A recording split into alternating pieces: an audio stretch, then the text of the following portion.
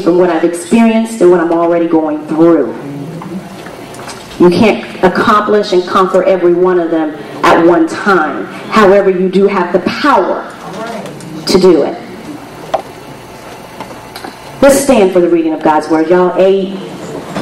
Get all that going down into your system real good. Don, can I have some water, please? And let's read it together in unison, because unified body also breaks down strongholds. All right? Let's begin. For though we walk in the flesh, do not war according to the flesh. For the weapons of our warfare are not of the flesh, but mighty before God to the casting down of strongholds, casting down imaginations, and every high thing exalted against the knowledge of God, every thought into captivity to the obedience. Amen. You may have a seat.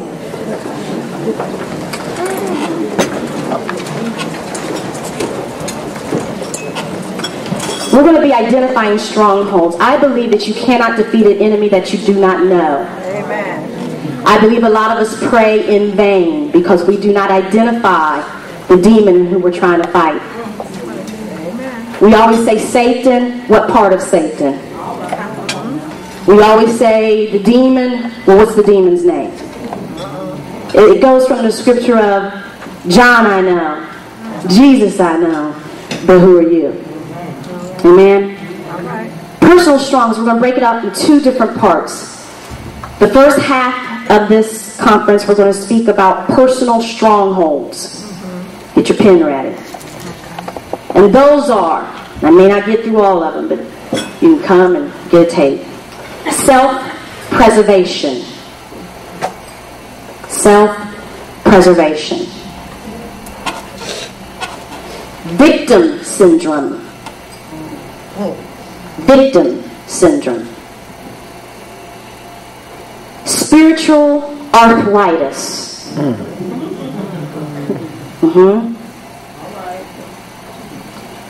Spiritual root rot. Spiritual fungus. And spiritual identity theft. This is the first half. Identifying strongholds. The second half, you might as well write these down so you can get prepared for it. This is for the body of Christ strongholds. This is a corporate stronghold. See, there's different types of demons. There's different levels of demons. There's different levels of spiritual warfare. And we have to get equipped as women because we're called to war. To know the dimension in which we're fighting. The body of Christ strongholds is the Christian Civil War. Y'all know all about that one. Spiritual murder and spiritual chemical warfare. That's the second half. All right. You got that all written down? We, as a people, are in three different levels of warfare. We are in a Christian civil war, as well as a strategic spiritual war, which means we war within ourselves and with each other, with everybody in the Bible. We do. We have wars within each. Come on. We fight each other. We really do, women. Then we war against Satan. So, understand, there's a war within ourselves. There's a war that we think we ain't having, but we are in the church. And then there's the war against Satan. We're not realizing that his sneaky, antagonistic devices have already penetrated our walls and are breaking down our shields of salvation and replacing them with strongholds. Did y'all get that? The shield of salvation. Most of the time because we don't pick up our word. Most of the time because we don't know who we are. I can guarantee you 99% of the time that something is coming as an attack against us is because we just talked about this. We've opened up a gateway to allow Satan in to have us for lunch. It could be as simple as not forgiving somebody. I don't know why I have this headache. Ooh, every time I see that person, I get a headache. It must be because I don't know. I don't understand. There's just something about that sister I just can't put my finger on it.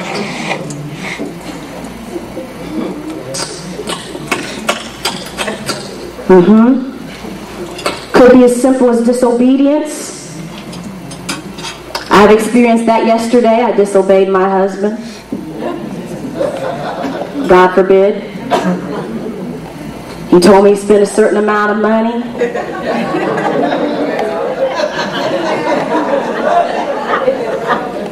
And here's the crazy part. I kept putting the credit card through and it said, can't read the credit card. I don't think so. Can't read the credit card. Then the Holy Spirit said to me, you know you're being disobedient. You know you're lying. Got it.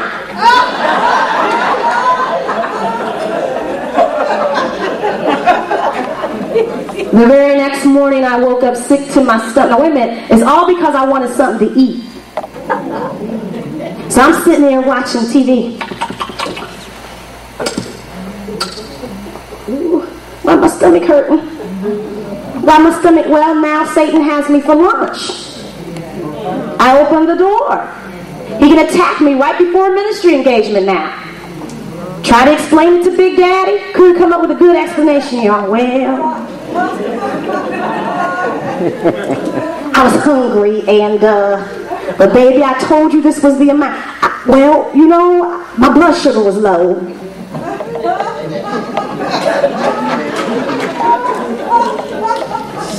But I got hit with sickness. Now I had to repent so I could walk up in here. Y'all know this is a simple statement, but it's true. Disobedience. This is a message that God is giving me to bring to you. We need to be able to identify the tricks of the enemy and recognize, name, and bring down the walls of stronghold. 2 Timothy 2:10 says, and with all deceit of unrighteousness for them that perish, because they receive not the love of the truth. He's not talking about unsaved people. He's talking about us. We received it not. One of the ways that God begins to help us identify and bring down the walls of strongholds is by changing our mindset and cleansing our hearts. It's kind of like having a really dirty mirror. Y'all know what I'm talking about. Have you ever walked into, well, I haven't because I don't like spiders, but you ever walked into an old raggedy house and take a walk through it? That's good, Lord. And you get to the bathroom trying to check it out, see what's in there. And there's so much dirt on the mirror. It takes more than a notion to try to get that clean. Well, God told me that some of us need some Windex with ammonia in it. Because our mirror is so dirty. We need the Windex to try to break through, and we need the ammonia to clean it up, to disinfect it. And here's the beautiful thing about the mirror. It's so dirty that we keep from looking at ourselves, and we blame everybody else.